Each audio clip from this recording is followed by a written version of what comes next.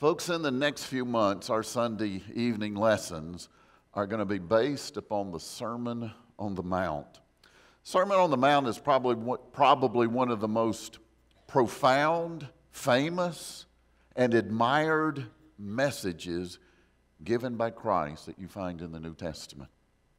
The authority of the preacher is absolute. Folks, wouldn't it be awesome to get to hear Jesus speak? To get to hear one of his lessons?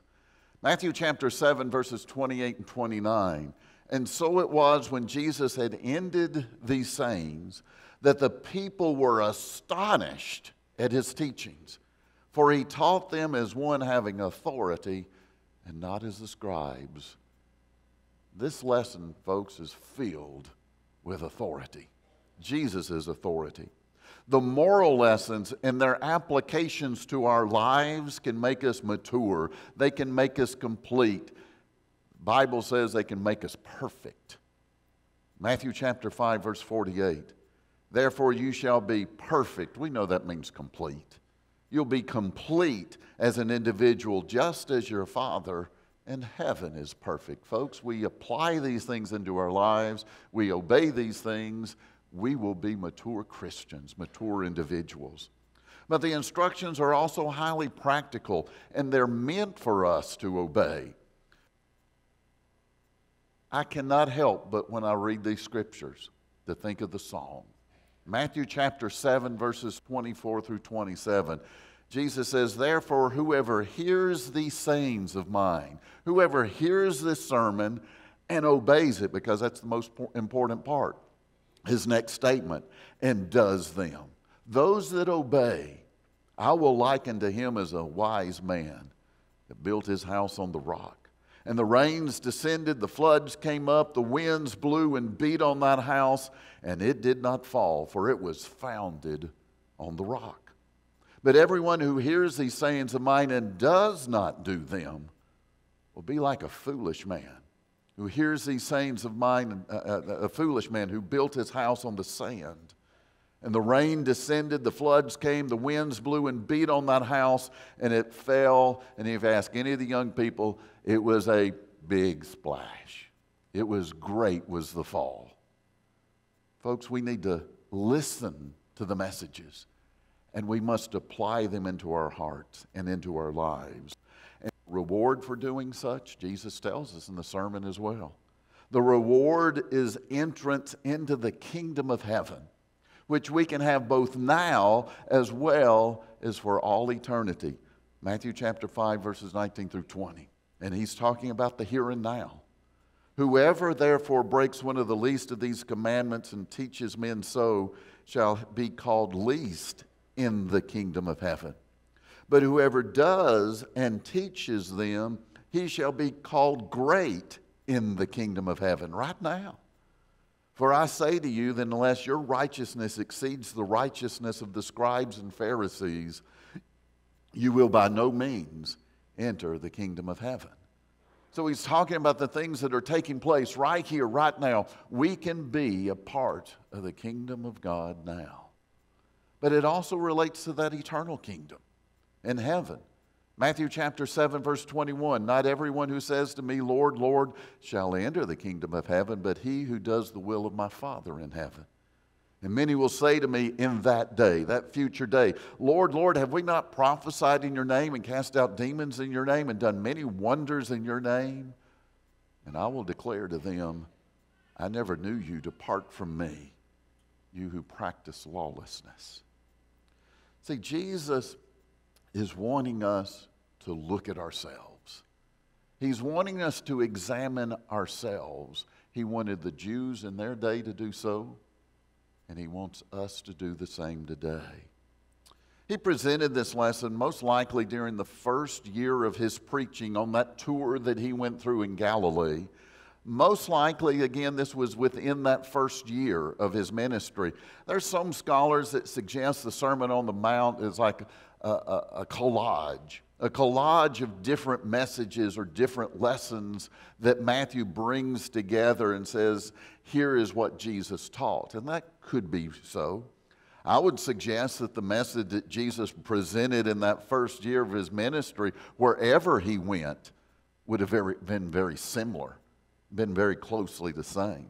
This particular sermon would indeed have been an excellent example of the many lessons that Jesus would have presented as he traveled through Galilee. It is detailed, however, but it's also very simple to look at and listen to and understand.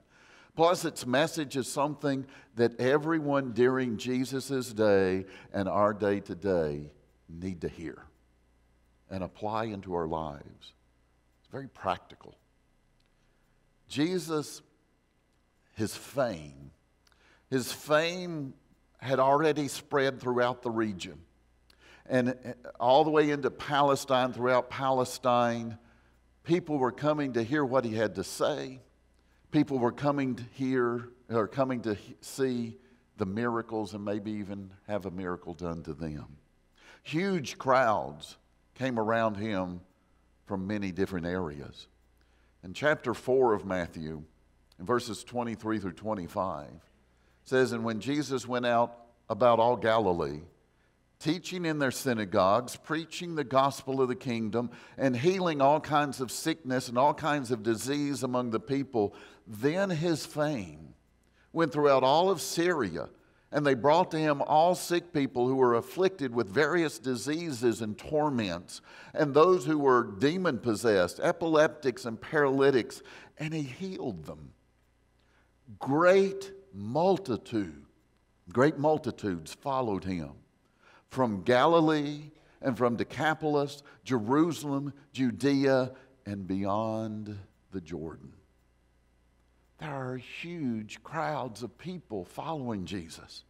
Some scholars suggest that Jesus might have first preached a shorter message to the larger of the crowd, did that down, and we'll look in just a minute. Luke's account relates that he stood on level ground and spoke to the multitudes. In Luke's account of this, Luke chapter 6, verses 17 through 19. "And he came down with them and stood on a level place with a crowd of his disciples and a great multitude of people from all Judea and Jerusalem and from the seacoast of Tyre and Sidon, who came to hear him and to be healed of their diseases, as well as those who were tormented with unclean spirits, and they were healed. And the whole multitude sought to touch him, for power went out from him and healed them all." So possibly he's speaking this message to this huge group. But then we see Matthew says that he ascended up on that mountain. And maybe this is a time when he spoke a similar, maybe more detail to just those that were his intimate followers. Matthew chapter 4, start in verse 25 and then go on into chapter 5. Remember, in the original manuscripts and original language, there were no chapter divisions. So don't lose that thought there. Great multitudes followed him from Galilee, from Decapolis and Jerusalem, Judea, and beyond the Jordan. And seeing the multitudes, he went up on a mountain.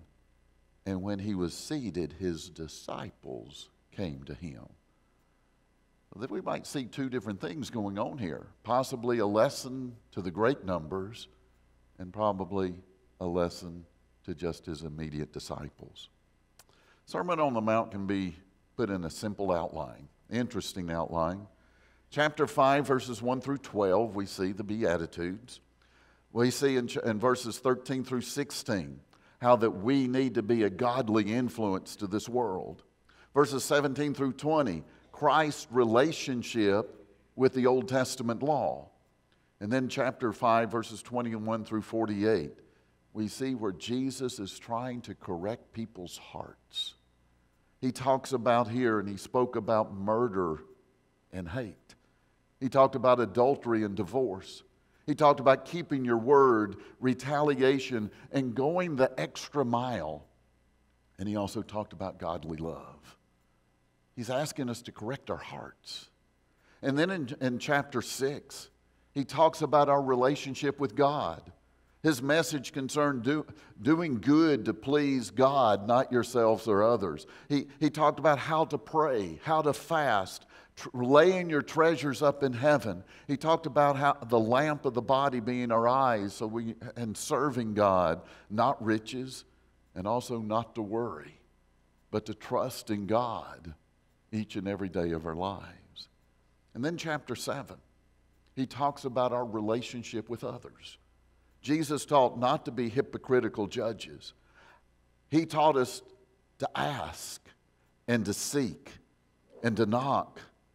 He talked about the broad way versus the narrow way. He talked about recognizing others by their fruits, and not everyone is going to obey deity. And he talked about how that we have to build upon Christ. That's our outline of the Sermon on the Mount. And folks, I encourage you as we study this awesome lesson, this amazing sermon in the next several weeks and months, I encourage you to come and be a part of these lessons. Challenge yourself to truly look into them and apply these things into your hearts and into your lives. Our procedure in the next few months is going to be very similar to what we are doing and what we do during the summer on Wednesday nights. We're going to have several individuals come and present lessons that come from the Sermon on the Mount. The elders asked me to design and develop different gentlemen to come and present these lessons to us. Mark Porter will be starting next week with the first of the Beatitudes. Blessed are the poor in spirit, blessed are those that mourn, and blessed are the meek. So again, I hope that you will be diligent to come and study from God's Word and be encouraged and apply these godly principles into your minds, into your hearts, and into your actions. But my job this evening is to notice how blessed our lives will be when we follow the Lord's message, when we follow what He has asked us to do in the Sermon on the Mount. So let's get started this evening. Matthew's account, his gospel account, is written to persuade the Jews that Jesus is the one that is going to fulfill the Old Testament law, that He's the one that all those prophecies of the Old Testament about the Messiah coming into the world, He's the one. He is the individual. Moses was the deliverer of the Jews, the deliverer of the Jews from bondage, from slavery in Egypt. To prove that God was with Moses and that God established him to be that deliverer, to be the one to bring the people into freedom, God gave Moses the ability to perform miracles and do some amazing things. You'll remember what all Moses did, starting with the 10 plagues. Now God's doing it, but He's doing it through Moses, those 10 plagues that went upon Egypt. Through Moses, God parted the Red Sea so that Israel could cross. Through Moses, He provided food and water while the Israelites were in the wilderness and led them to the promised land. Through Moses, God gave the people a law. He gave them a covenant in which they were to live their lives by. Yet Moses proclaimed. He proclaimed there is another prophet coming that was going to be greater than him. Deuteronomy chapter 18, verses 15 through 19. The Lord your God will raise up for you a prophet like me, Moses, from your midst, from your brethren.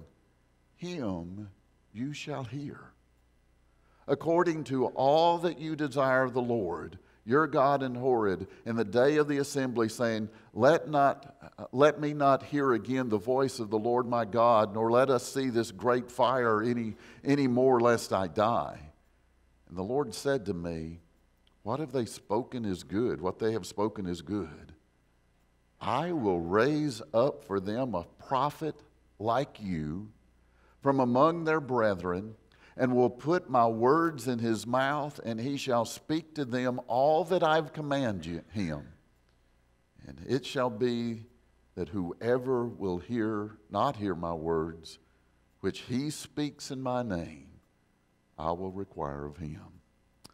See, Matthew is demonstrating the likeness of Christ with Moses. Moses said, there's going to be another one come that is like me. Well, Matthew shows us how Jesus was like Moses. Just as There was the killing of the infants during Moses' time. And we remember the story of how Pharaoh was going to kill all the males. That took place during Jesus' time. And just as Moses was taken care of and survived, so does Jesus. Jesus had to leave his homeland, yet he would be called back to lead his people out of bondage, just as Moses was called by God to return from Egypt and lead the people out of Egyptian bondage. Moses went through the trials. He went through the temptations in the wilderness. And Matthew tells us of the trials, the temptations that Jesus went through in the wilderness. Moses went up onto the mountain to receive and deliver the law to God's people. And Matthew relates that Jesus went up on the mountain to present his message to the people on the Sermon on the Mount. Indeed, Matthew is demonstrating that Jesus, again, is the prophet of which Moses spoke. He's demonstrating that he is the one in whom we are to listen to. He's the one that was prophesied in the Old Testament. So as we look at this sermon this evening, let's remember that it fits within the context of what Jesus' mission, what his mission is. Jesus went throughout the land, chapter 4, verse 23, preaching of the kingdom. And to prepare for the kingdom by repenting, for the kingdom of heaven was what? At hand. Chapter 4, verse 17. To move the people to righteousness, to help move them along, Jesus first had to teach them that they had fallen short of God's glory. In general, the people of Israel had gone through the years and they had changed things about God's law. The Old Testament law directives. They were following more of their traditional laws. We talked about that again this morning in our Bible class here in the auditorium. But the leaders particularly were following, or at least telling everyone else, that they had to follow those traditional laws that they developed if they were going to be pure in the eyes of God. So from their traditional laws, they developed the idea of having like a check-off sheet. You had this law, well, I did that. And you had this law, well, I did that. And I'm following and checking off all these laws, all these traditional laws, and in their minds, they've checked off everything that God wanted them to do. Their motives were not based from their hearts. They were based on this check-off list that the Pharisees were telling them to follow. Paul related to the Roman Christians that it is with the heart that one believes unto righteousness. Romans chapter 10, verse 10. He also related to the Ephesians that we must do the will of God from our hearts. Ephesians chapter 6, verse 6. So Jesus' desire was to prepare the people and prepare us for the kingdom by affecting their hearts, affecting our hearts, and therefore they would see their need to repent. And he starts with the Beatitudes. He starts with the Beatitudes, Matthew chapter 5, verse 2 through 12. And he begins with the Beatitudes, folks, and this was almost like one of those things to jar the people, to jar their thinking, and to jar our thinking. From our complacency, from our comfort, to investigating our hearts, looking at ourselves, and asking ourselves the question, am I truly in the kingdom of God? Am I really doing what God would have me to do so I can be in the kingdom? If the traits that Jesus described do not parallel with our heart, if they do not parallel with our life, then I'm not going to be a part of his kingdom. The next few weeks as we study, I ask you to truly compare yourself with the Beatitudes. Look at your life, and do I have a heart that is poor in spirit? Do I have a heart that is mournful, particularly over maybe the wrong things that I have done? Do I have a heart that is meek, filled with gentleness? Do I have a heart that is hungry and it thirsts for righteousness? Do I have a heart that's merciful? Do I have a heart that is pure? Do I have a heart that wants to promote peace? A heart that is a peacemaker? And do I have a heart that's willing to go through persecution, that will be persecuted for doing what is right? Verse 12 says, if these traits are what make up our hearts, if this is what we are, then rejoice and be exceedingly glad. However, if these traits are not what your heart is, then wake up. Wake up and recognize your need in allowing the Lord's Sermon on the Mount to help you identify your shortcomings and see your need to repent. So we see the conflict. We see the conflict that the Sermon on the Mount presents, but we also see the blessings. We see the blessing of life. The first word out of Jesus' mouth with the Sermon on the Mount is the word blessed. If you went and did a word study, and we've done these word studies before, but if you went and did a word study of the original word, you can open up Strong's Concordance, and he defines the original word as meaning happy. That's nice, folks. We'll be happy if we have these traits in our lives. And folks, that's 100% true. We'll find happiness. If your heart is right with God, then you will be cheerful. And your life now and for all eternity will be filled with happiness. Yet there is a sense in which this word has a more deeper meaning, has more of an understanding from a biblical perspective. And we see someone being blessed. Let's go back and look in the Old Testament. And we see several times where the Bible says, I will bless you. God talking. We see it with Adam and Eve in Genesis chapter 1, verse 22, as well as in verse 28. God says to Adam and Eve, I bless you. Blessed are you. Does this mean they were happy? Sure, it most certainly does mean that. Yet there's something more. God is bestowing His love to them. God is bestowing His mercy to them. God has favor with them. That is the concept of God saying, blessed are you, is that you have favor in my eyes. So according to the Scriptures, God blessed Abraham. He blessed Isaac. He blessed Jacob. This meant that they were the privileged recipients of God's divine favor. To be blessed by God is much more than just being happy. Being blessed by God is that God is delighted with us. God is in favor of what we're doing and what's in our hearts. See, God favors us.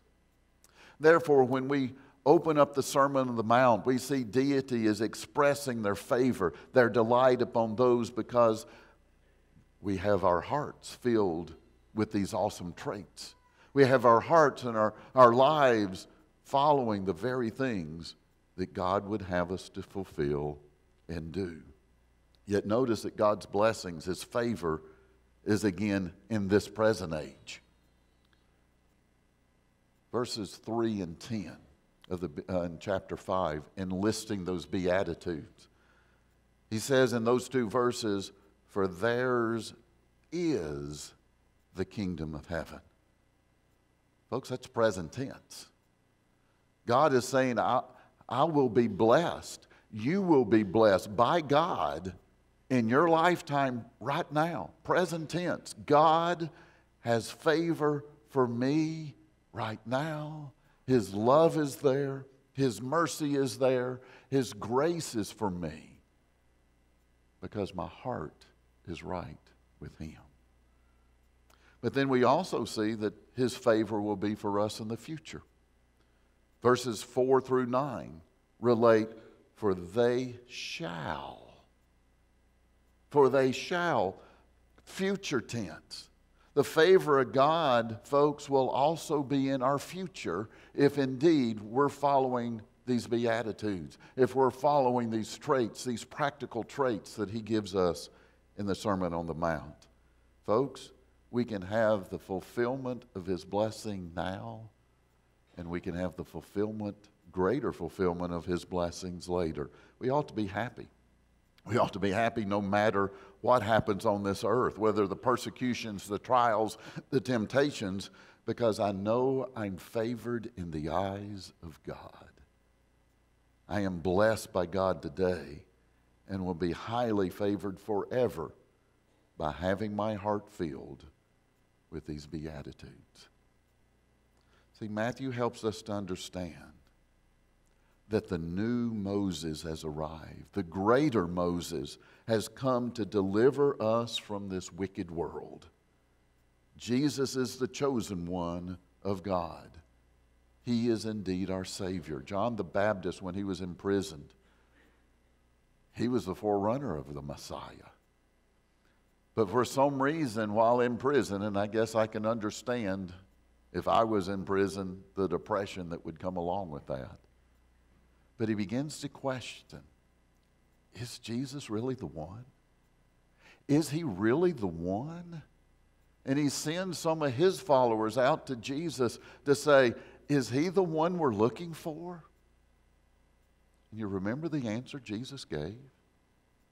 Matthew 11, verses 4 through 6. Jesus answered and said to them, go and tell John the things which you hear, my message, and see. The blind see, the lame walk, the leopards are cleansed, the deaf hear, the dead are risen up, and poor have the gospel preached to them. And blessed is he who is not offended because of me. Jesus is the one, folks. Jesus is the one of all authority. He has proven that he is the one through his miracles, through his authority, and through this message that he taught, the good news from which we can all be blessed. The Apostle John related, and the word of Christ became flesh and dwelt among us, and we beheld his glory, the glory of the only begotten of the Father, full of grace and truth. So let me encourage you to study this sermon that Christ presented in the Sermon on the Mount. Listen to it. Listen to it and be awed. Be amazed from what we can gain. The blessed life through the Lord's hope, through the Lord's grace, and through his salvation. Take its message, apply it into your heart so you can receive God's blessing, deity's favor, and you can know you can be in the kingdom of God. Blessed are the poor in spirit, for theirs is the kingdom of heaven. Blessed are those who mourn, for they shall be comforted. Blessed are the meek, for they shall inherit the earth. Blessed are those who hunger and thirst for righteousness, for they shall be filled. Blessed are the merciful, for they shall obtain mercy. Blessed are the pure in heart, for they shall see God.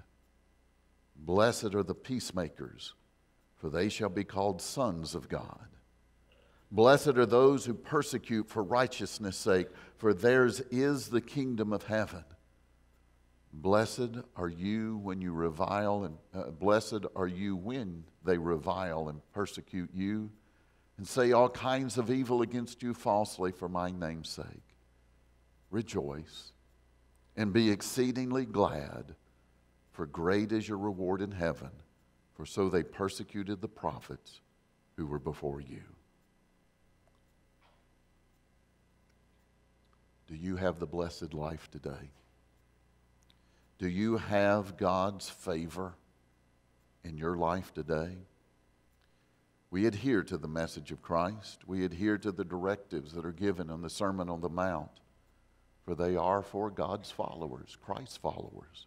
They are the traits in which we ought to fulfill as His Christians, that we ought to possess, that we ought to live by.